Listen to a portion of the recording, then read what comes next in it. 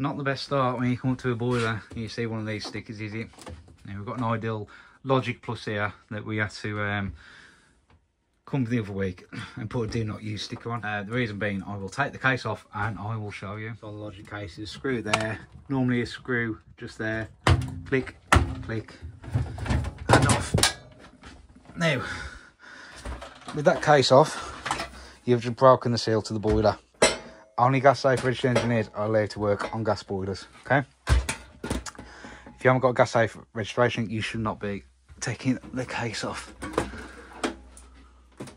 The reason we turn this one off is, you see the white round here, and this starting to appear here.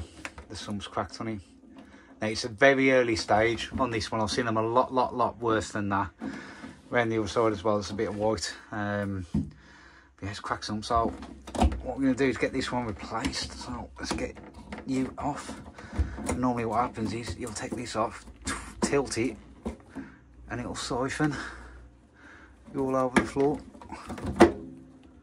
Oh, we're going to get lucky here. Right, it's going to put that in the sink. Obviously we're going to replace the sump, but I'm going to show you how to do it, because the way that I do it, I've managed to do one of these in 13 minutes. Not a brag, I'm just saying. Ideal sumps are not as bad as what you think they're going to be, because on the surface, oh my god, how am I going to get that out? They're not as bad. Now, this is a real job and real customers there, so I do apologise for the camera work in advance. I'm literally going to show you how to do it in a real life situation, real boiler, real house. It's our classroom. This is, you know, what happens in the real world. So apologies from the offset, but let's get into it. Let's see how we get this sump out. Next step, you want to take off these two screws here, and this will just release the manifold. This bit here, because we need to get that out of the way. Start pulling your screws somewhere safe. Down there will do. Get that off. Turn your pair off. I should have done that at the very start. 10 bulldog points if you spotted that mistake. Lift up, pull forward, down, and that's the fluid manifold out the way. Right, next up, we are going to turn the gas off, which is this gas cock underneath here. Oh my god, which is stiff. There we go. Right, now we've got the gas off. Let's get the gas valve out the way. So we've got nut there, undo that. Nut here at the top. Let's get you out the way. What we can do then, slacken the nut just underneath. This nut here, slacken that. That's out the way. Pull the electrical cables off. Top one's undone, bottom one's undone. Nut out the way. It should slide forward and out, and that's the gas valve out. Next up, the igniter. Just going to pull that off. Pull the electrics off here. There we go. Little earth lead just at the top here. And pull that off. So what I'm doing, disconnecting everything from this frame here. Now, we're going to do screw here, screw there, screw there. That will get that out of the way.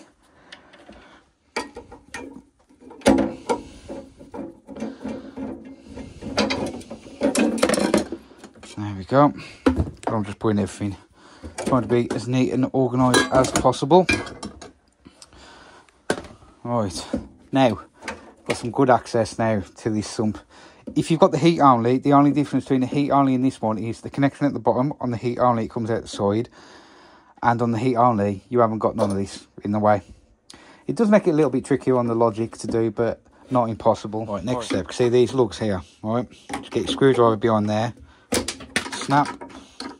Close your eyes as you do it, just in case it smacks you in the face. Snap that one. And there's another one just here. You want to get in behind and snap that one. There you go. See, now we've got the front out the way. Your pump connection here, take that off. Get that out the way as well. Now we've got the front off. There will be two screws, one just at the back here very hard to see on the camera. Just slacken it, do not take it all the way out. There you go, slackened, screw there, slackened. This will just allow the heat exchanger to come away a little bit. This is the fun part. I'm gonna get, where am you? My little toffee hammer, alright? I said you haven't got to be gentle here. So what I'm gonna do is get that underneath. And you'll start snapping the back lugs, so underneath there.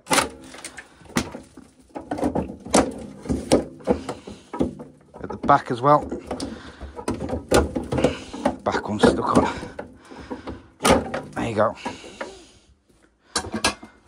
And that is one sump all out. Back lug, that is snapped. Normally that back lug snaps, but there you go. Well, if it all broke before, it's definitely broke now.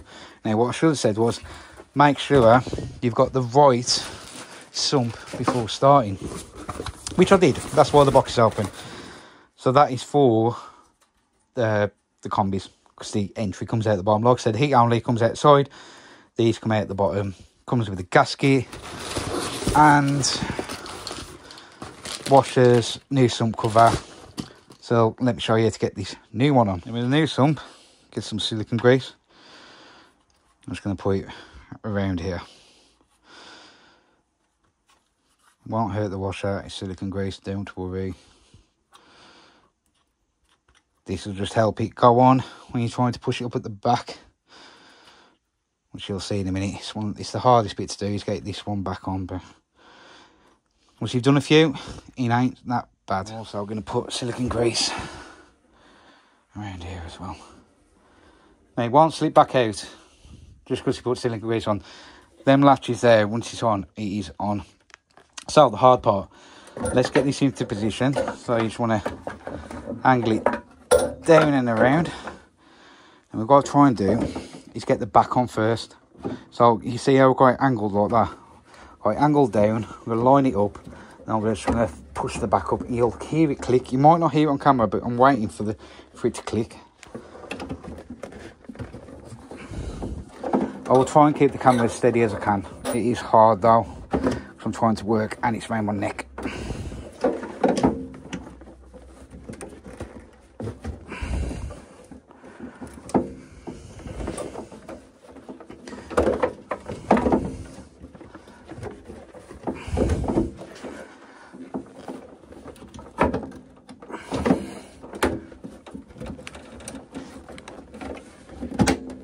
Hear that click? That's one. I've only got the one side in now.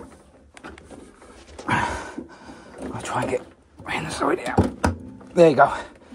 So I've got two clicks now. I know that the back's in. Heard it all click. And the front here. There you go. And that's it. And what you can do is get your hand, rub it around the back. You can actually feel the lips. Like the lip of the heat exchanger and the lip of the sump. They are perfectly married up. Just like they am at the front there. So you'll be able to feel like that at the back. All the clips are on. There you go. That is one sump. All in. I don't think my coffee's cool enough yet to drink. How long that took. I'm saying not a brag, just saying once you get used to them, they ain't as bad as what they look. Right, next step. What we want to do is get our gas valve back in. No, we don't. We need to get this plate back in. Other than that, the gas valve's got nothing to sit on. So, plate at the back. You see this bit here? There's a little groove just beyond the fan here. It'll slide into that, so you know exactly where to go. Then it will line up with the holes here. So we want to get our screws that we put down earlier. Oop, nearly. It's the shorter screws. Don't try and do the longer screws. And now, just tighten that up. Let's get the other screw in.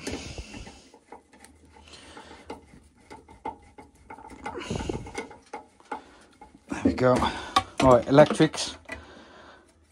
So, on the electrics, you got 4 pins here. Alright, so you can zoom into that. So you got 4 pins here. The electrics go on the very left. There you go. That back in. No, put your earth cable on first because it'll make it easier. You ain't gonna see that on camera, but earth back back on there, then that back onto there. There we go. Zoom back out. There we go. Alright, gas valve. Before we put the gas valve in, we're going to replace them washers. So it does come with 2 new washers. That one looks fine. That's a rubber one. That will deteriorate. I think you do get a new one. Should we replace it? I haven't disturbed that one, so that one will be fine. Yeah. Because we have disturbed that rubber one, we'll just replace it because we have got one, so that can go.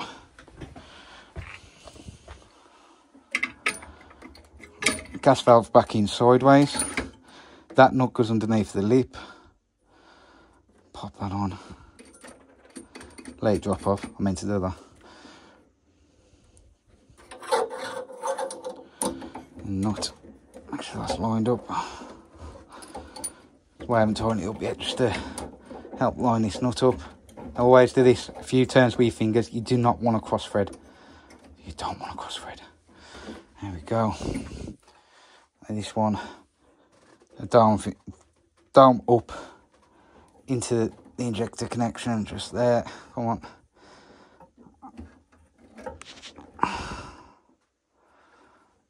There we go. Nut back on. Spanner, let's tighten you in first. So it's the top nut that I'm doing to secure it. Just like that. Electrics on. Electrics on. Then we can tighten this bit up here.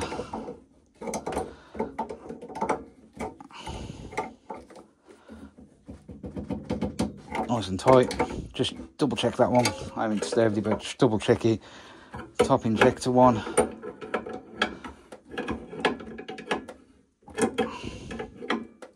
we go. That's nice and tight. And then we're going to pop the gas back on.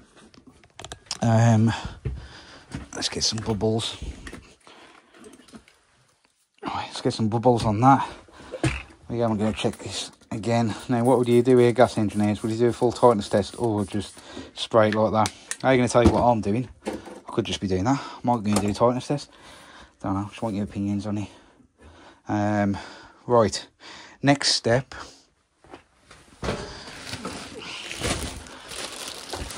The next step, because of that there, that is deteriorating. You might as well, for the all it's cost the customer is the cost of this, the flute of it. Imagine if they called me back in like 6 months, said, yeah, if the boiler's like playing up or whatever, you take it off and this is gone. And for the sake of that, you already changed it. So we've got a washer up here. We're going to get out. So we've got a new washer for that. So wash it off. You put the new washer back on.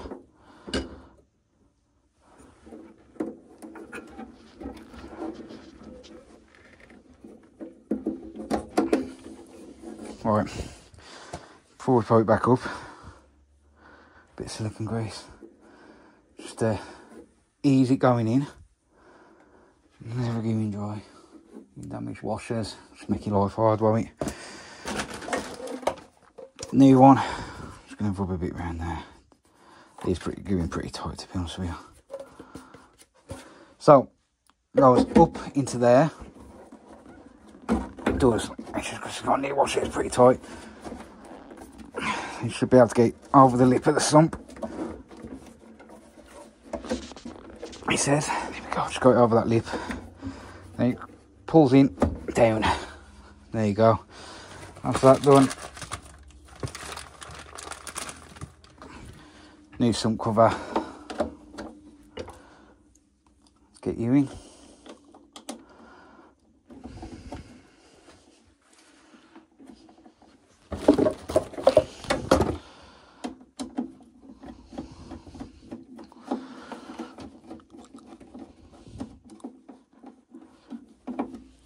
Tighten that screw up. Tighten that screw up. Nearly there now, maybe. Get them out of the way. Last job, condensate trap. Good opportunity to give that a clean out. So that bit there goes over that rubber there.